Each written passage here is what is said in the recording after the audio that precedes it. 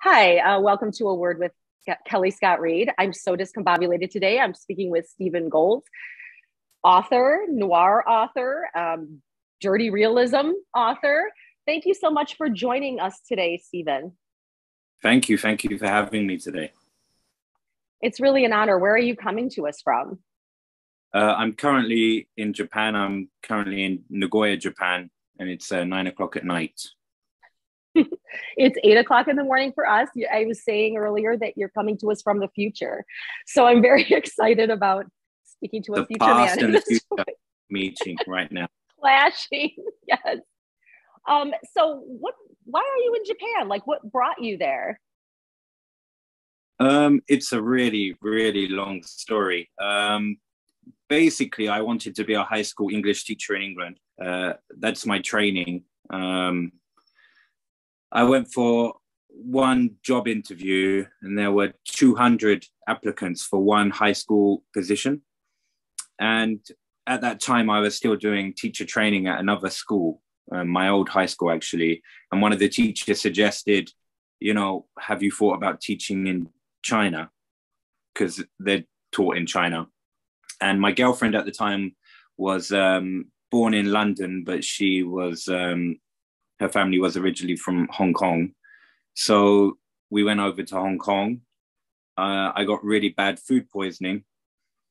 So decided, 2 weeks in the hospital, it was really, really bad. It was probably from eating stuff like seahorse and starfish, and it was really stupid on my account. So after that, I had a bit of trauma to do with food.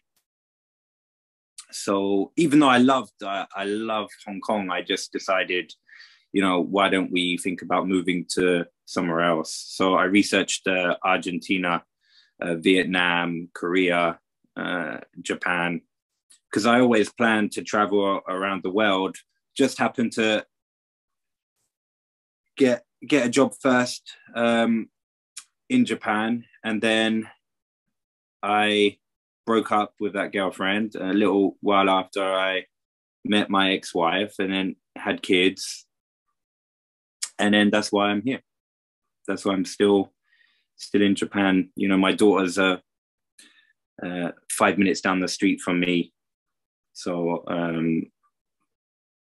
that's why I'm here. Maybe too much information, that story. Sorry, guys.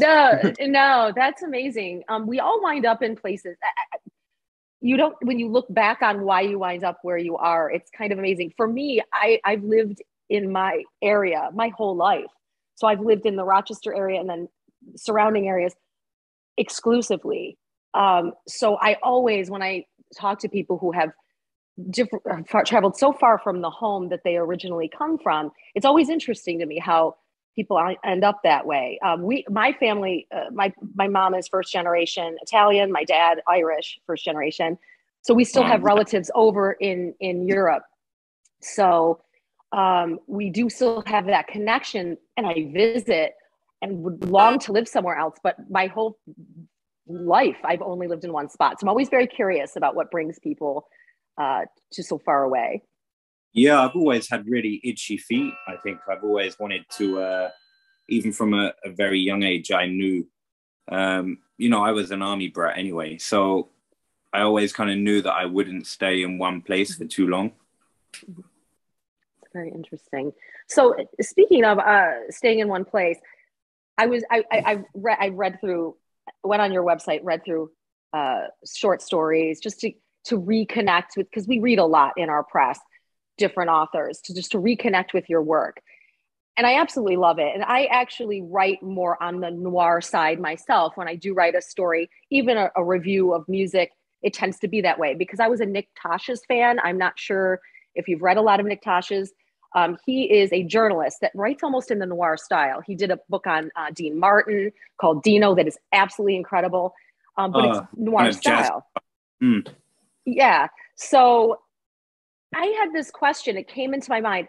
Do you think you choose your genre or the genre chooses you? Wow. Okay, that's a good question, actually. I think the genre chooses the author, I think, because I never set out to be a crime writer. There was just the stories that I wanted to tell just happened to be, I guess, crime related. But I think, yeah, I never intended to be a crime writer at all. I always wanted just to be kind of, I always liked Raymond Carver. Raymond Carver and Charles Bukowski, those are Billy Childish. Most of the writers, Richard Yates as well, Richard Brautigan, most of the writers that inspire me the most are not crime writers at all. So I guess I kind of started more towards dirty realism, kind of gritlit it's called nowadays. And I've kind of, the stories that I've happened to tell have been related to crimes, I guess. What do you think? That's very interesting. Well, I think it chooses you only because I never was a huge fan of noir as a young person. It's not what I started out loving. I started loving, horror most of the time. I read James Ellroy, My Dark Places, and thought, wow, that's great. But I would start writing things and people were like, wow, that's really sounds very like crime noir writing. And I was like, okay. So I started to read more, and it never kind of occurred to me that I just was writing it kind of as my natural state of how I explain things. I really love things to punch me in the face. I love statements, and it's like, I love the turn of phrase. Oh, hey, there's your ceiling. I don't care. I love it. There you go. Getting more The turn of phrase. The way things are said in a surprising way. I really love that. So I think it chooses you. It's just, I started doing it and I love it. It's not always something I read. I read some true crime stuff, but mostly just I enjoy reading it and I enjoy writing it when it's presented to me. So I think it chooses you. I don't think you go, I'm going to do this, I'm going to do that. It's what your talent is. But I actually have to put my glasses on. I remembered them. I'm notorious for not bringing my glasses. I actually wanted to read back to you something that I read that just is an example of what I'm talking about.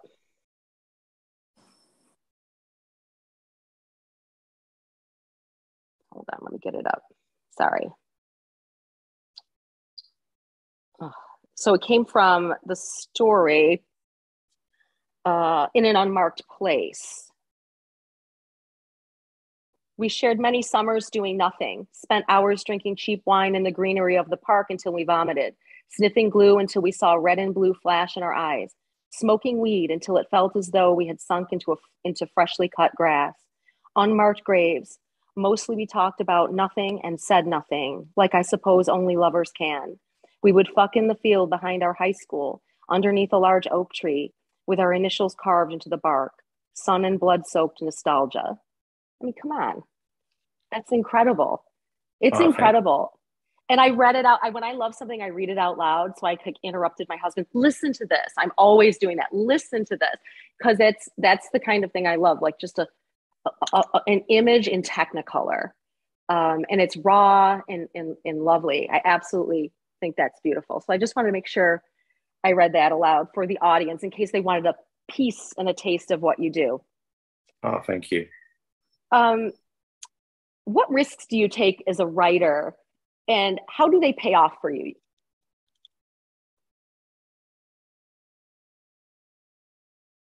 Risks. I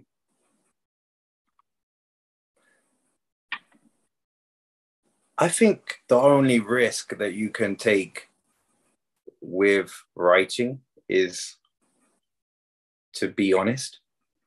I think, that risk is probably the most important the most important tool that you have as a writer or as a poet.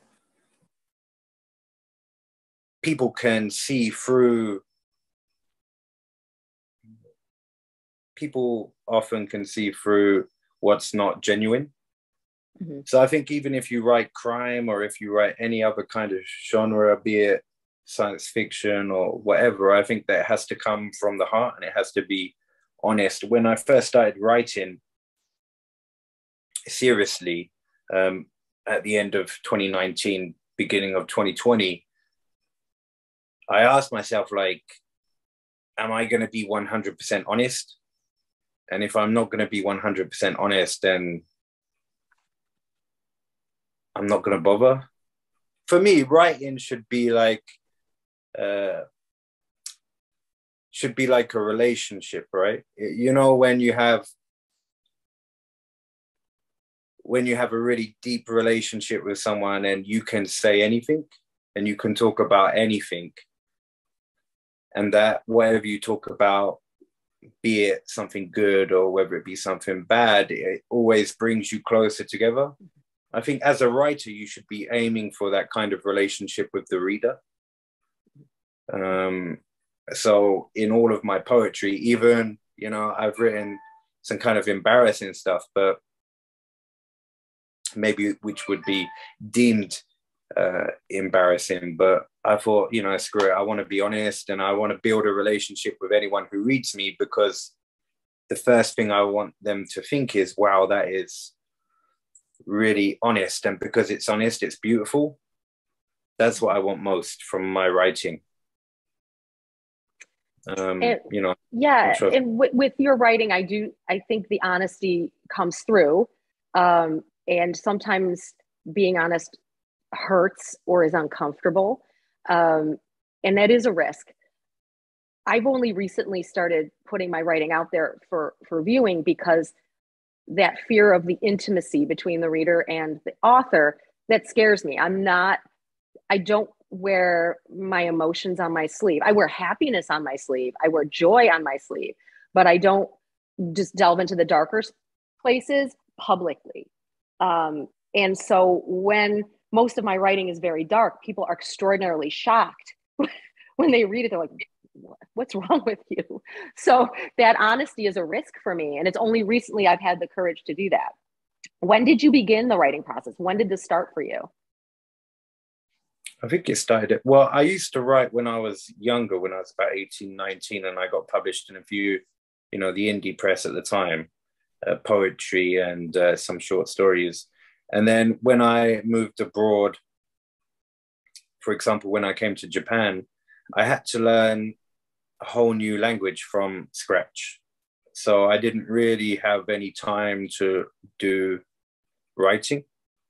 And then after, like, I guess 13 years of it building up, it got to the point where I really needed to start writing. Where I was privately and personally at that time, I needed to write. It was very important for me to write. And, you know, in that time, I think I wrote 200 poems and 4 novels and a collection of short stories. And it really, I was going through a really bad time at the time. I was really, really depressed. And I think that really helped my writing in a way. So that's really when I started properly, 2019, end of 2019. October 2019 was when I really started, okay, I'm going to write a novel and I'm going to start writing poetry. I'm going to start writing everything. So if there was a novel, if someone has never read you before, that you would like someone to start with for you, would we start at the beginning, or would we start with a novel that was in the middle? Like, how would you like people to read? What order would you like people to read to truly understand what it is you're about? I think probably my second novel, well, it was actually my first, but it's been published again. So my second novel, Red Dog, Always the Dead. And that's a story about Jean Spangler, who was a Hollywood actress who disappeared in the late 1940s. And then I kind of put a lot of trauma into writing that. So it's got some elements of like a bad relationship that I had at the time, a few small elements, but I think that's maybe the most important thing I've written. Oh, good. That's because we were talking about that. Marianne and I were like, wow, like where should we start? There's so many. You have such you have a rich body of work, a varied body of work, and you seem to love music as well because we follow you Yeah. on Twitter. I'm constantly going, oh my God, yes, yes, yes. We have. When you write, do you listen to music? Do you have silence, or how do you do it? I don't know how people can write with music. I can't do it. It's too distracting, and I don't know how people can. They can read someone's book and then write at the same time. I can't do that either. I just need to write with no other distraction, just me and the keyboard. That's it. Though I'd love to be able to write to music because I find music so inspiring. But I just maybe I'm not good at doing two things at once. So maybe that's why. I'm not good at two things at once either. That's why I'm not as good a writer as you. No, Because no. I always do two things at once. It's like it's compulsive. Um, but when you start to write something, do you have a format laid out? You know, when you're writing crime or noir, there's usually a story, obviously, a beginning, middle, and end. Kind of it's not like free flowing or whatever. Do you have a story in mind, an end in mind, or do you just let it unfold for yourself? Do you surprise yourself as you're writing? I think I just write. I don't plan. Um, I do make. I spend a lot of time walking around. I walk a lot. Uh, I ride the train a lot. So I tend to make. I tend to make the book that I want to write. I make it into a movie in my head first, and then I spend a lot of time imagining it, and then I just write down what I've imagined. Basically, that doesn't sound too weird. It doesn't. I actually wrote a story. It was one of the first things that our Raffanya Press published. When I was walking in the woods with my dog, I do the same thing. I hike multiple miles a day, 4 or 5 miles a day with my dog. And I will just ruminate. I'll talk it out loud. I'll speak it into my phone and record it. I'm the same way. I have to move in order to think. Um, in general, I'm not a sitter. So it's very hard for me to sit and write. It's mostly the idea, and then I have to force myself to actually put it on the paper. I just think that's interesting because I'm very much the same way. Do you, could you recall a time for us when you realized that language had power? Oh wow, that's another good question as well. Um,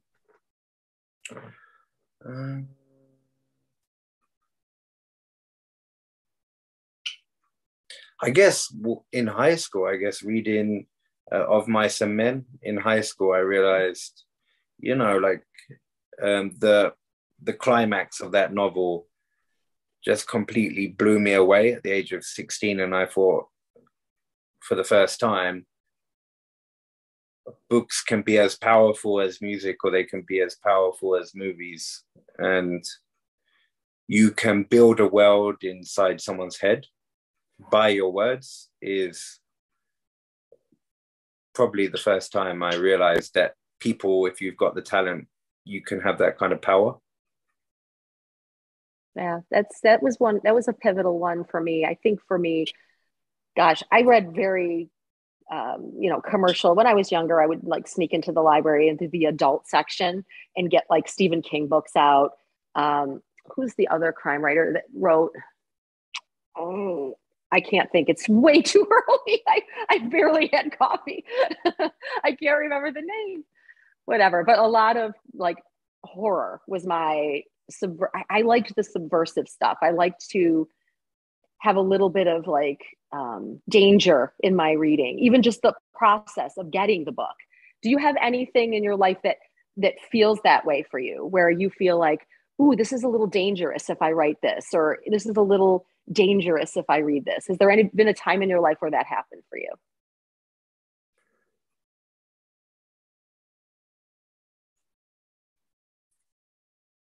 Sometimes I worry when my daughters are older that they will read my stuff. And because I have been so honest in a lot of my poetry, or in a lot of other things. I do worry about them reading it. I think that's probably the only thing I've ever worried about when it comes to writing. That and, worrying that it's not good enough, which pushes me on to try and do better. But apart from the ordinary insecurities I think that every writer has, I never have too much to worry about when I'm writing. If there's a story that I want to tell, I'm going to tell it. There are some things that I won't talk about or I won't write about because they're not my story or that's not my voice. Mm-hmm. So I won't even attempt it. And I've never really thought anything like that.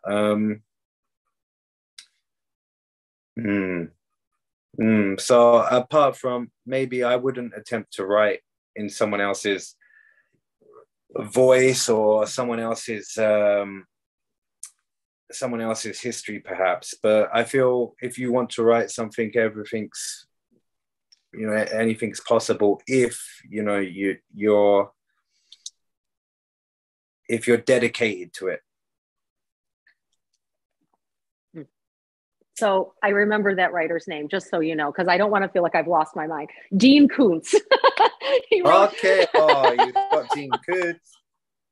The poor guy. But when I was a kid, I was like, ooh, let's get this book out. This is amazing. It's terrifying, that kind of thing. Sorry about that, but I want to make sure I have to do that for my own self-worth. I'm losing my mind. So I don't remember anything anymore. Otherwise it would have bothered you all day. I'm the same. I have to say this. So what do you have coming out that we can look forward to? Okay, so in November, I've got the anthology with Red Dog coming out, which is 30 fantastic stories, all with the theme of gone, or to be gone. I just had a poetry collection released from Outcast Press, and hopefully a new novel coming out soon, but I don't know when. I'm still working over the first draft or working on the second draft now. When do you write? Do you have a process, or do you have set times, or do you just kind of fit it in? Poetry, I tend to write outside, in the pub or in the bar. Though I haven't written any for a while. I quit drinking, so I haven't really written much poetry recently. But novels I write anywhere basically that I can. I write on my phone and then I transfer it to my iPad later, and then continue writing that way. I work a lot, and the free time that I do have, I want to dedicate to, my girlfriend and my daughters. So I try and squeeze writing in as much as possible, when possible. So, I think writing on your phone helps because, sometimes I'm waiting for the subway for a little while, and I'll do 20-minute writing here, take a later train. And then when I'm coming home, I'll hang out at the subway station again, and there's some benches and I'll get some writing done. So I try to write as much as possible when possible. So you're fitting it in the margins, you're getting that's kind of a cool way to do it. I'm pretty similar in that regard, where if the mood hits me, I'll go for it. Yeah. And you're an editor of a literary mag, so you're reading a lot, and that's also incredible. That's a lot, very time consuming. And how do you find that? Do you enjoy being the editor of a mag? What does that bring for you?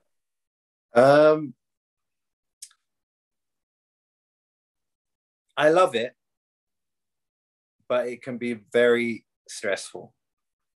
I think writers can be quite difficult to work with sometimes, myself included, because everything that you write is your baby. And then when you give your work to an editor, you're basically saying, here's my child, you know, look after it. And then if something's wrong with it later, you know, people get, oh, it doesn't look as good as I thought, or it didn't get as much likes as I wanted it to. You know, I've heard all kinds of things. But what I love most about it is showcasing people with talent. One of the best things that I've done, or I found most rewarding, was I did the first cut poetry series, Close to the Bone. You know, I don't know if you know HLR. She's like a fantastic poet, but she sent me her work.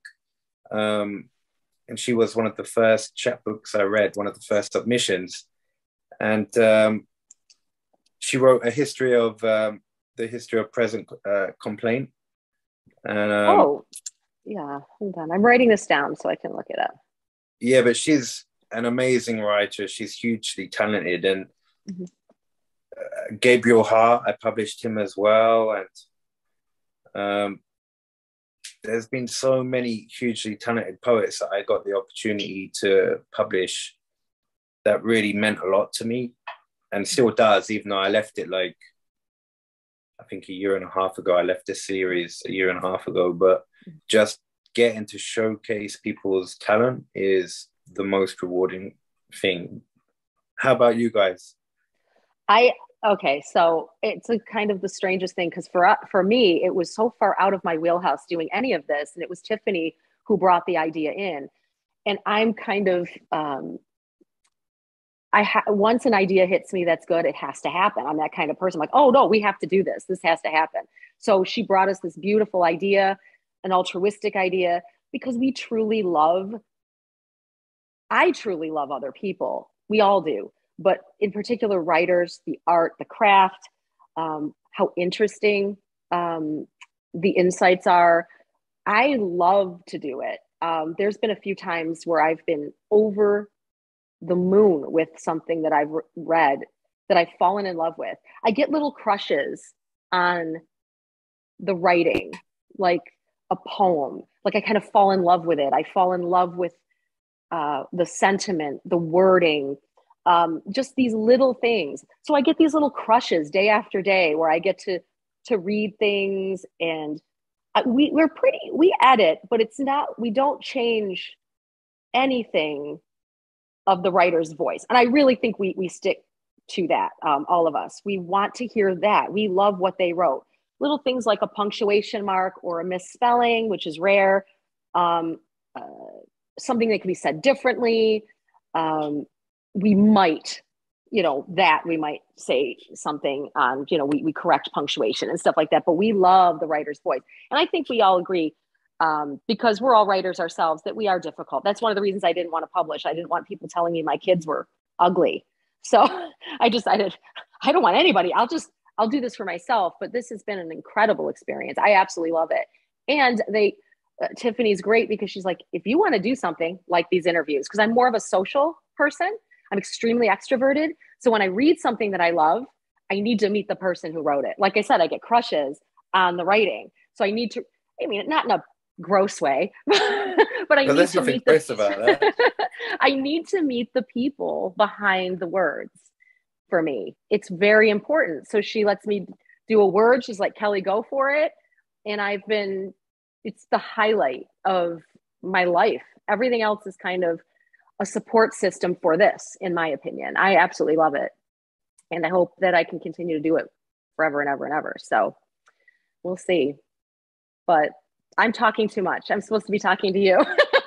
No, but it sounds like you really love it, which is really good to have that deep love for what you're doing. Yeah.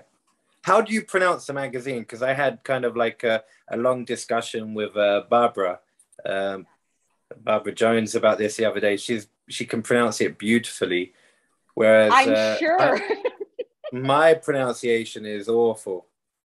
Mine is too. It's Rafanya, I guess that's what it's. Wow. Okay, your pronunciation is good as well. But it's because Tiffany has reminded me. We call it as a joke raw Funyuns.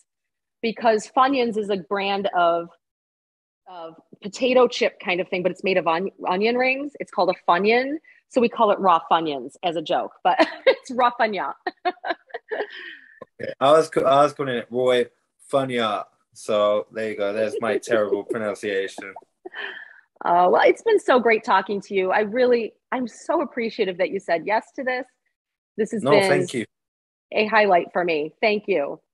No, And this will you. be out in a couple Wednesdays. We'll be letting you know when it's going to be, and we'll tag you in it, and you get to watch our conversation, and hopefully others will too, and learn a lot from you. Okay. Thank you so much, Kelly. Thank you.